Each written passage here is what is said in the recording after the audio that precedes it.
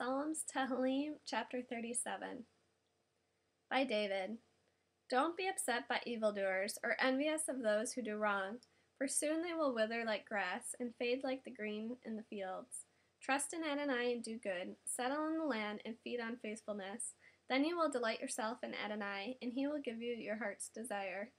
Commit your way to Adonai, trust in him, and he will act. He will make your vindications shine forth like light, the justice of your cause like the noonday sun. Be still before Adonai, wait patiently till he comes. Don't be upset by those whose way succeeds because of their wicked plans. Stop being angry, put aside rage, and don't be upset. It leads to evil. For evildoers will be cut off, but those hoping in Adonai will inherit the land. Soon the wicked will be no more. You will look for his place, and he won't be there.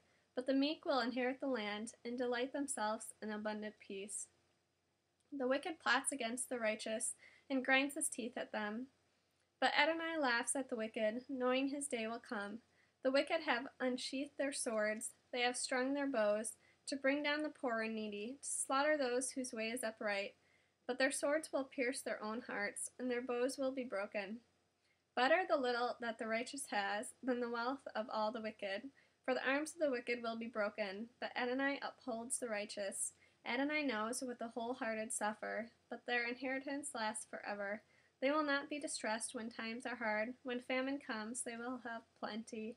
For the wicked will perish. Adonai's enemies will be like sheep fat, ending up as smoke, finished. The wicked borrows and doesn't repay, but the righteous is generous and gives. For those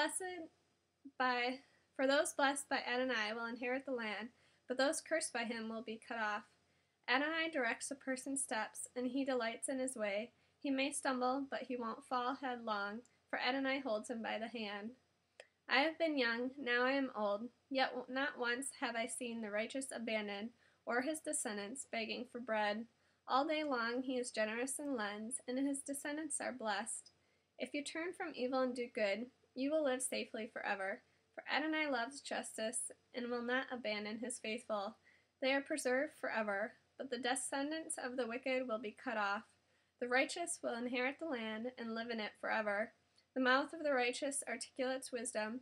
His tongue speaks justice. The Torah of his God is in his heart. His footsteps do not falter. The wicked keeps his eye on the righteous, seeking a chance to kill him. But Adonai will not leave him in his power, or let him be condemned when judged. Put your hope in Adonai, keep to his way, and he will raise you up to inherit the land. When the wicked are cut off, you will see it. I have seen a wicked man wielding great power, flourishing like a shade tree in its native soil. But I passed by again, and he was no longer there. I looked for him, but he could not be found. Observe the pure person, consider the upright, for the peaceful person will have posterity, but transgressors will be destroyed. The posterity of the wicked will be cut off. Adonai is the one who saves the righteous. He is their stronghold in times of trouble. Adonai helps them and rescues them from the wicked and saves them, because they take refuge in him.